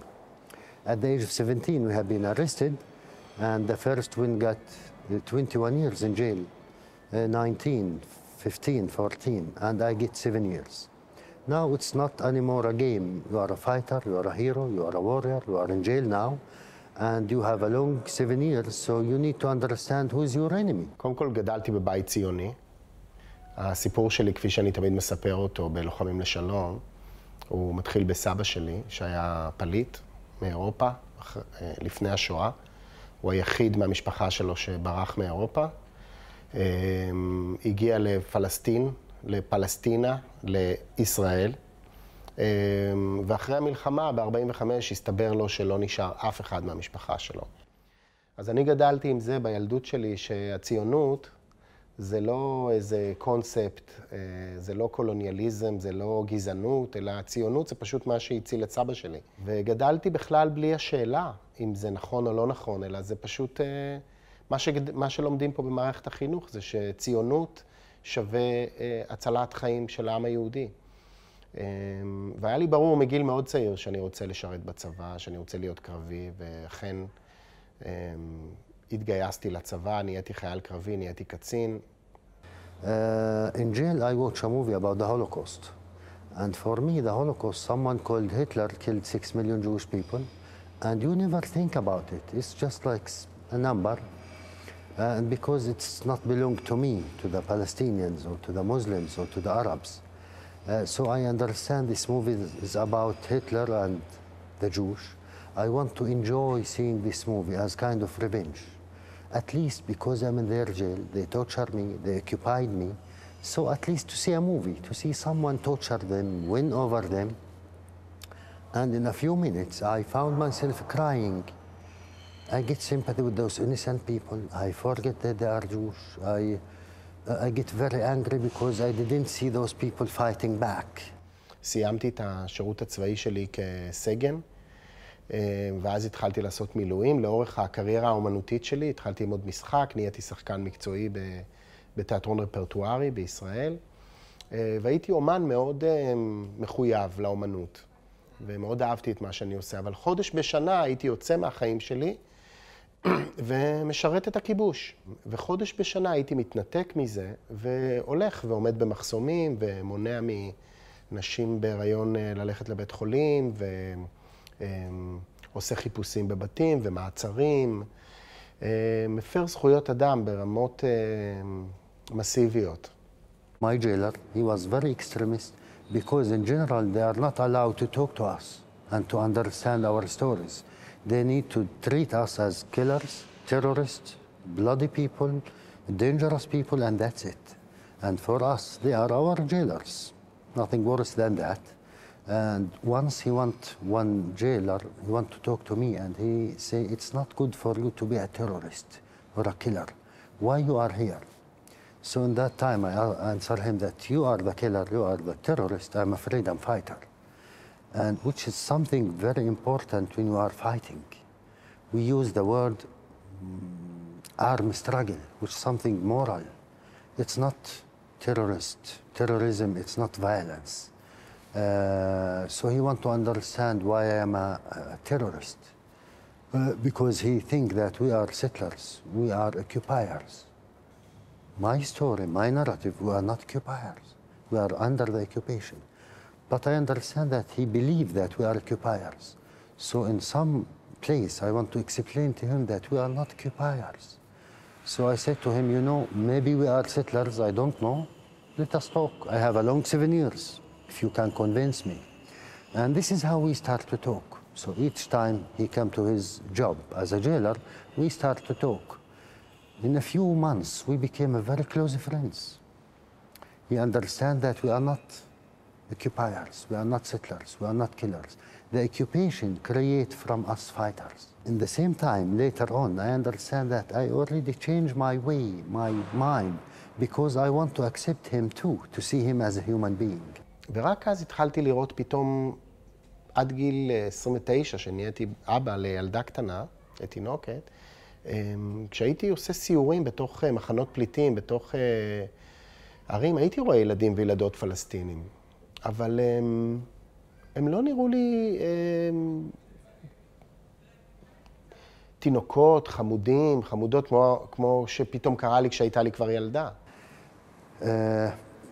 Maybe after around less than 1 year, in the 1st of October 1987, before, like 2 months before the first Intifada, we are in one section, 120 prisoners, from the age of 12 to 19 years old, only 12 years old. And for the occupation, they are terrorists, they are killers. In that day, we are hearing alarm, enter to our section more than 100 soldiers. They stand in 2 lines in our corridor. So I start to shout in Arabic, in Hebrew, in English. They continue beating me, but in the end of the corridor, 6 soldiers take me aside and they start to repeat me again. And in the middle of that, someone came and lay on me with his body to protect me. And this was my jailer, because he come to his job, so he's seeing them beating me. Directly he come to protect me, which was very dangerous for him, for his job. היום אני עובד באוניברסיטה בתל אביב, אני עושה פרויקטים עם ישראלים ופלסטינים, אני עובד הרבה בבתי כלא, עם אסירים, עם מכורים, עם פגועי נפש, עם פליטים מאפריקה, ואני משתמש בתיאטרון כדי לשחרר את עצמי ולשחרר אנשים אחרים. ומצאתי את עצמי, אמנם מתאמן על טנקים במשך השירות הצבאי שלי, אבל רוב הזמן הייתי עסוק בלדכא אוכלוסייה פלסטינית באינתיפאדה. והקלאש הזה, בין הדימוי שהיה לי איך אני מגן על מדינת ישראל, לבין המכות שאני דופק לילדים פלסטינים שזורקים אבנים, או פולש לבתים כל לילה, והופך בתי מגורים של אנשים חפים מפשע, פתאום, אתה יודע, שהייתה לי ילדה בת 2, והייתי רואה ילדה פלסטינית, תינוקת בת 2 או 3, אז זה היה מייצר אצלי את הקשר לילדה שלי הפרטית. לפני זה ראיתי טרוריסטים קטנים. פתאום אתה, משהו מתחבר, ואתה אומר, הילדה הזאת, יש לה אבא כמוני, שאוהב אותה כמוני, והיא מתוקה, והיא לא טרוריסטית, והיא לא ירתה עליי, היא כמו הילדה שלי בדיוק. והגיע רגע שלא יכולתי יותר לספר לעצמי את הסיפור הזה שאפשר גם וגם. ואז סירבתי לשרת בשטחים, והתארגנו קבוצה של קצינים וחיילים, וכתבנו עצומה שאנחנו מסרבים, והיה סקנדל גדול ב-2002, ינואר, קראו לנו בוגדים, ואמרו שזה קופ דטה, ושמו אותי בכלא לחודש. אבל ידענו שאנחנו עושים את הדבר הנכון. ובמהלך התקופה הזאת מישהו סיפר לנו שיש קבוצה כזאת בפלסטין, של לוחמים לשעבר, שישבו הרבה שנים בבתי הכלא הישראלים, והם מתנגדים למאבק הפלסטיני האלים לשחרור. הם חושבים שהפלסטינים צריכים להיות מחויבים למאבק בלתי אלים, והתחלנו להיפגש איתם. In 2002, I heard in the Israeli media about the refuseniks, which is unbelievable for me to see Israeli soldiers and officers, pilots from elite units who refuse to take part of the occupation. So I wish to meet those people. 3 years later, here in Beit Lahem in Everest, it was the first meeting between 4 Palestinians, ex-prisoners, I was one of them, and 7 ex-Israeli officers. And you can imagine the first meeting. I wish that I can escape. Which year was that? In 2005. I don't want to check their hands. They are criminals for me. They are killers. They are my jailers, my killers, who torture me in the checkpoints every day. זאת אומרת, שני אנשים כמו בסם וכמוני, שפיזית, קונקרטית, לפני 20 שנה, לפני 25 שנה, היינו יורים אחד על השני. ירינו אחד על השני. יש אנשים בלוחמים לשלום שהם פיזית, קונקרטית, היו באותן זירות, ירו אחד על השני. This is what I told them when we decide to create combatants for peace. You need to remember, we are not friends. We are not brothers. We are real enemies. But we want to create a partnership. We are partners. If we became friends or brothers in the way when we work together, it's not bad, but this is, remember, this is not our goal at all. So we don't need to love each other. We need to be partners. והיום אנחנו יושבים ועובדים ביחד ונאבקים ביחד בכיבוש, ואני מכיר את הילדים של בסם והוא מכיר את הילדים שלי, ואנחנו מבלים ביחד ובאמת רואים אחד את השני, ואפילו אוהבים אחד את השני. And the first year we became 300 members. It takes a lot of time to agree on the name, Combatants for Peace. Combatants, it's a combat soldiers. But then we discovered that we start to be a real combatant soldiers when we have the courage to talk. 2 years later, on the 16th of January 2007, an Israeli border police, he was a teenager, shoot and kill my 10-year-old daughter, Abir. She was my third child. In front of her school, 9:15 in the morning, from a distance of 15 to 20 meters, in her head from the back, in a normal day. She was with her sister and 2 other girls. She fell down, and 2 days later, she passed away in Hadassah Hospital. For that, when I met the killer, which I call him the victim, in the Israeli court after 3 years, and I know in his background, it's not a crime to kill a Palestinian. It's not a crime at all. So I told him, I need you to know that you are not a warrior. You are not a hero. You didn't kill the enemy or the terrorist. You just killed 10 years innocent girl. כשהילד שלי היה נולד לי תינוק, הרבה אחרי שכבר הייתי בלוחמים לשלום, והיה לו דלקת קרום המוח, מנינג'ייטיס, ובאמצע הלילה, אתה יודע, התנפח לו פה, ועלה לו החום, ואני ואשתי היינו בהיסטריה. וב3 בבוקר, זהו, אתה יודע, אתה רואה הילד אפאתי, זה פחד אלוהים. כאילו, תחושה שאפשר לאבד את הילד. ונכנסנו לאוטו, נסענו לבית חולים, ויש כזה שומר בבית חולים. והיא כזה מחזיקה את הילד בידיים, ואני אומר לו, תפתח את השער. והוא כזה אומר, לאן? ואני אומר לו, תינוק, תפתח את השער.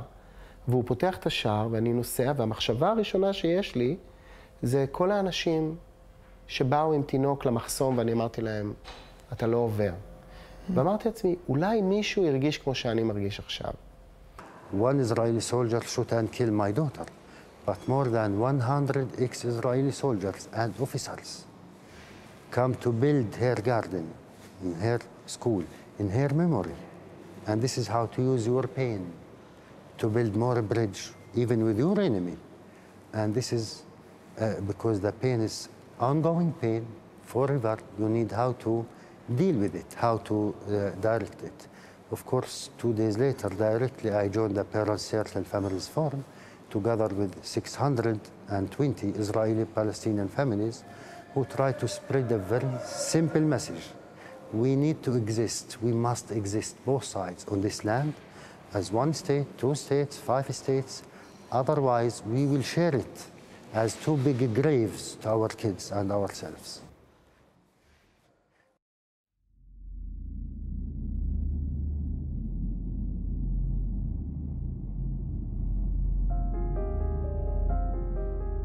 Cada vez que fazemos o esperado, reforçamos um padrão humano automático de torpor. Existe em nós uma tendência de querer agradar a nós, aos outros e a moral de nossa cultura. Com isso, vamos gradativamente nos perdendo de nós mesmos. E o despertar é a capacidade de perceber situações horríveis em nossas vidas, tanto no plano particular como no social e cultural. Desse horror surge uma nova forma de ser. Uma nova forma de família, uma nova forma de propriedade e uma nova forma de tradição. Aquele que não faz uso de todo o potencial de sua vida, de alguma maneira diminui o potencial de todos os demais.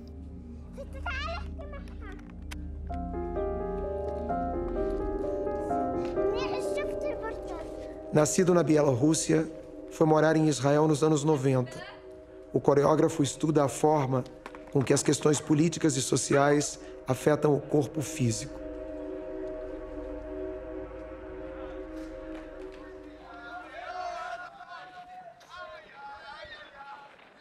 My first encounter with the archive material was through the social media. It was through a clip where a small child who is a bit drunk during a Purim celebration kind of violently banging on the door of a Palestinian house. I was quite overwhelmed by this scene, and I was questioning what engages such a small child into such a violent, expressive physicality.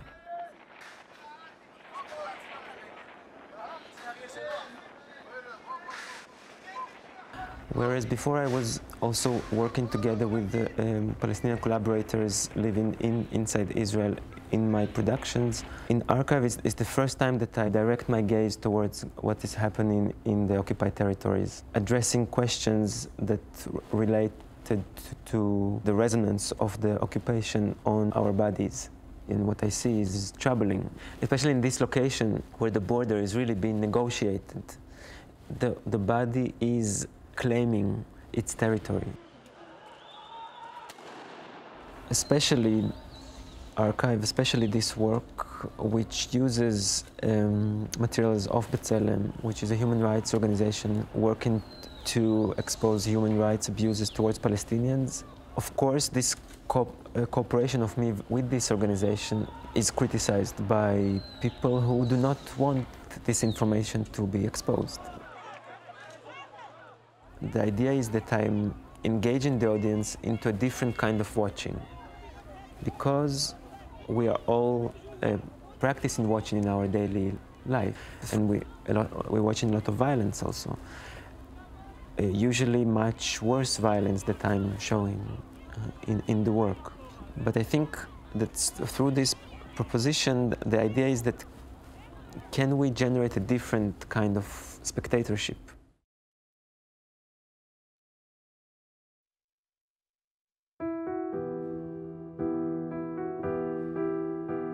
Todos nós construímos na nossa identidade, na nossa formação, um território. Todos nós somos um pouco fundamentalistas. E é um território que não é autêntico, é um território que representa um lugar estreito, um lugar onde a gente se sente protegido. E é nesse momento que vai se construindo, vai se sedimentando um território que para todos nós é o território da nossa identidade. E em dado momento ele vai se transformar num lugar pequeno. A vida vai convidar a fazer esse movimento para fora desse território. A saída desse território é sempre percebida como imoral.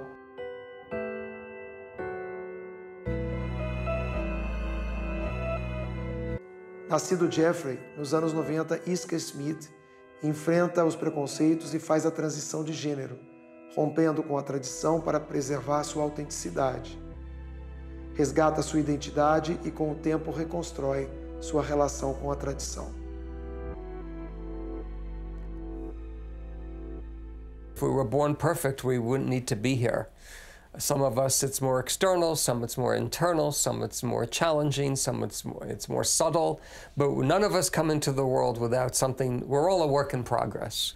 From early on, as far back as I can remember, perhaps at 5 years old, I felt something was really wrong inside of me. Now, this is not 2015. This is like in the mid-50s, 1950s. I really believed two things. I believed that I'm a girl, and I don't know how this could be because my body looked like a boy and everyone kept saying I'm a boy. So how could it be that, including my mother and father, my own parents, be lying to me, yet I knew that I'm really a girl? I really built up a whole life. I mean, I had helped put into the world 6 children. In 1991, it all fell apart, actually during the Gulf War crisis. And my family, got divorced. That's when I first became aware. It wasn't until 1992. I was back in the States maybe a couple of months, and I read this article about someone who transitioned. At that point, I was 41. This person was in her 50s. And I said, oh my gosh, there's a way out of this prison. I could really bring my body and soul together. They don't have to be in conflict. When I began my transition, it came from within me. It wasn't put on me. It's a piece of God that's called my soul that I found and discovered and felt within me.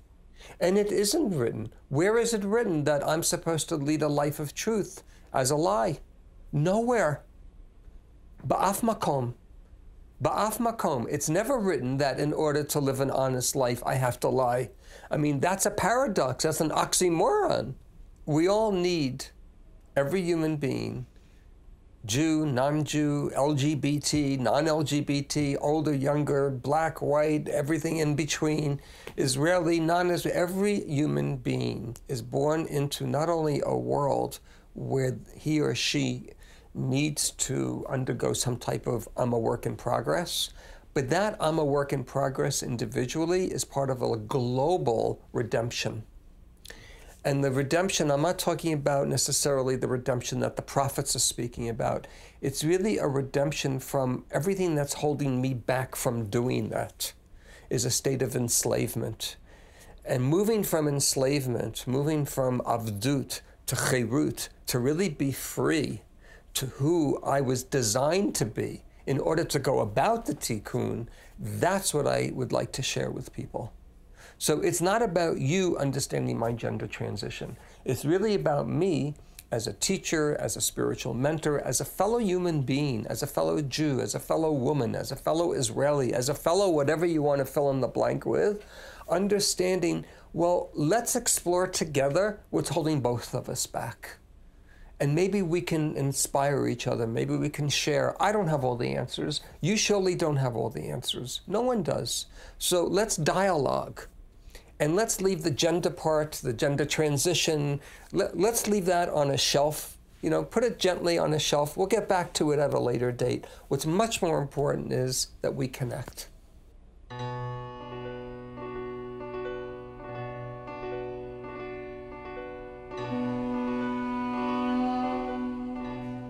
So this was not easy, of course, for my mom and dad to process. But when my mom saw me for the first time after the complete transition, after the surgery, so we were both a little bit nervous, and we hugged, and we started to cry a little. And then she looked at me and she said, "You have nothing to explain. As hard as this is for me, you have nothing to explain. I see something in your eyes I've never seen before. I see peace. And from when you were a little child, I knew something was not right, just in your eyes. I didn't know what it was." And there I am saying, "Oh gosh, Mom, thank you." And then she looks at me. She said, "Okay, you know, I don't like your outfit. Let's go shopping." Great.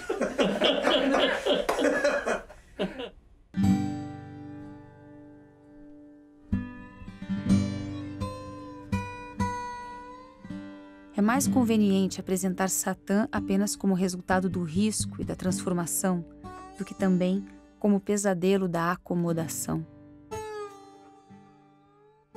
Satã é a dificuldade que temos de distinguir a luz da escuridão. Muitas vezes a luz não está nem naquilo que promove a preservação, nem no que promove a transformação. Por interesses naturais, a cultura e a moral, no entanto, nossa sociedade resolveu transformar Satã num espantalho que realmente nos afasta da mudança. É por medo dele que se obteve um instrumento a mais para manter as pessoas ocupadas em seus próprios padrões, sem se permitir ousar e descobrir novas possibilidades da própria vida. Sua linguagem e a sua imagem passaram a servir como porta-vozes da imutabilidade, da tradição, da família e da propriedade. Sua fala eloquente e repleta de exemplos da vida e da realidade são poderosamente paralisadoras.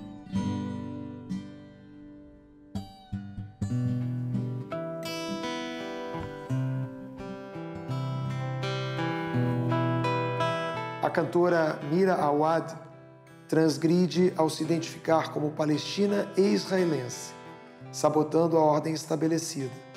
Recebe críticas e tem fãs dos dois lados do conflito. أنا يوسف يا أبي إخوتي لا يحبونني لا يريدونني بينهم يا أبي يا أبي. I grew up in Ramle village, which is in a Palestinian village in the north of Israel. My father is Palestinian from the same village, and my mother is Bulgarian. They met when my father studied medicine in Bulgaria, so I grew up in a Palestinian village, but in a mixed family. And I left when I was 18, and I registered into the university in Haifa. Haifa is a mixed town, both Hebrew and both Jewish and Arab. And I guess only when I was in the university that I actually had to define myself identity-wise. Because when you're in a when you're growing up in a Palestinian village, you don't wake up in the morning thinking, oh, I'm Palestinian. You're just what you are, and everybody around you is quite the same. So you don't really have to deal with it so much. But when I got to the university, I suddenly felt that I was the Arab around, and suddenly my identity, in a way, hit me in the face.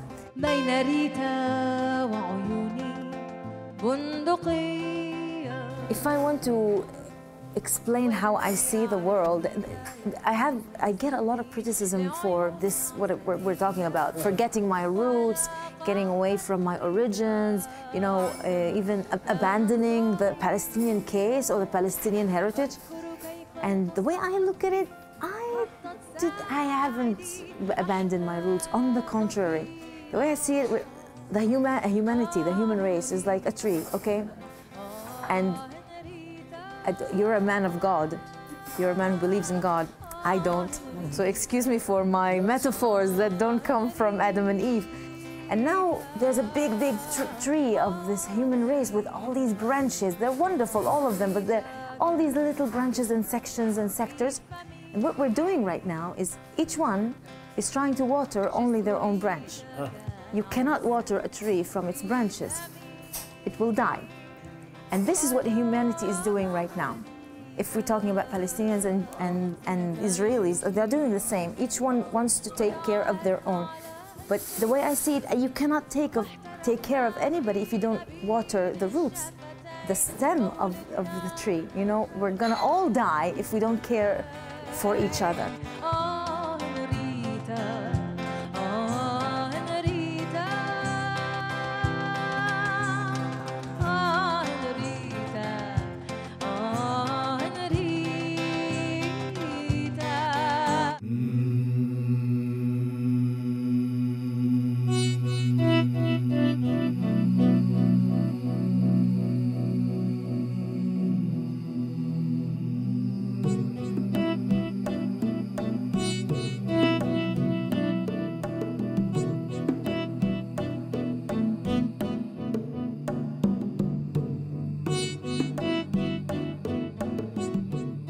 Em teu ventre conceberás e darás à luz um filho, e pôr-lhe-ás o nome de Jesus. Este será grande e será chamado Filho do Altíssimo. E disse Maria ao anjo: Como se fará isto, visto que não conheço homem algum? E respondendo o anjo disse-lhe: Descerá sobre ti o Espírito Santo, e a virtude do Altíssimo te cobrirá com a sua sombra. Por isso também o santo que de ti há de nascer será chamado Filho de Deus.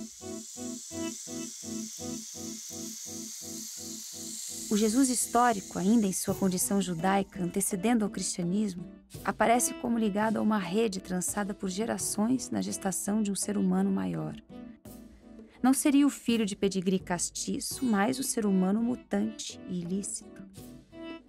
Nele se depositavam as esperanças da salvação da espécie. Essa inversão de preterir o puro sangue pelo bastardo revela o valor atribuído à alma imoral e sua capacidade evolutiva. A mudança da patrilinearidade, receber a identidade do pai, para a matrilinearidade, receber a identidade da mãe, que acontece na tradição judaica no período em que Jesus nasce, evidencia a necessidade de adaptação. Com a invasão romana e a incapacidade de determinar paternidade, a mudança para a matrilinearidade assegurava a continuidade. Simbolicamente, o pai transgressor ou o pai ausente fora substituído pelo pai absoluto. Dava-se prosseguimento à trajetória de rompimento estabelecida por Eva. Maria não era a versão pura e resgatada de Eva, mas a mãe legítima dessa espécie que caminhava sempre com aposta maior na mutação do que na preservação. Somos filhos da mutação e seremos salvos pela mutação. No dia da festa, costumava-se soltar um preso qualquer que o povo pedisse. E havia um, chamado Barrabás, que, preso com outros amotinadores, tinha cometido uma morte. E a multidão, dando gritos, começou a pedir que fizesse como sempre lhes tinha feito. E Pilatos lhes respondeu, dizendo: Quereis que vos solte o rei dos judeus?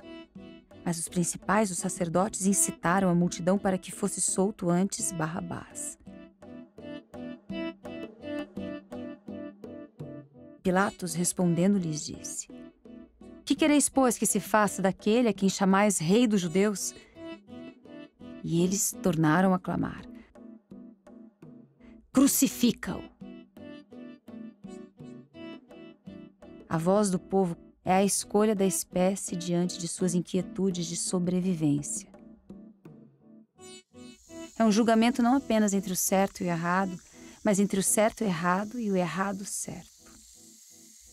De um lado, Barrabás, que em aramaico significa literalmente o filho do pai, e do outro, o filho sem pai, ou melhor, o filho do pai, com P maiúsculo.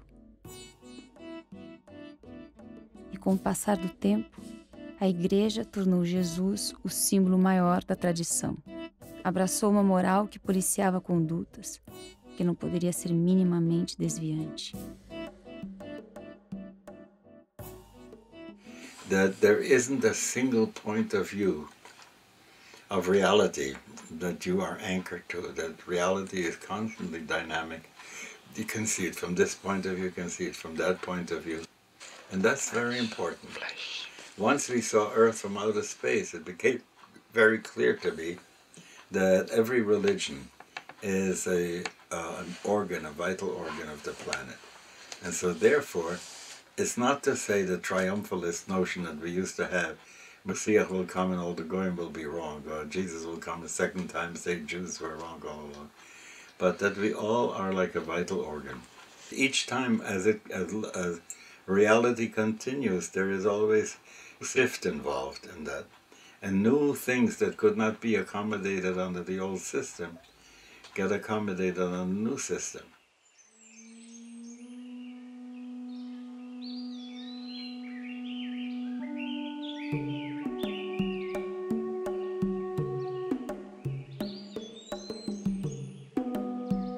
Quantas pessoas poderíamos ter tirado para dançar na vida e não fizemos, por ofertar sacrifícios ao nada?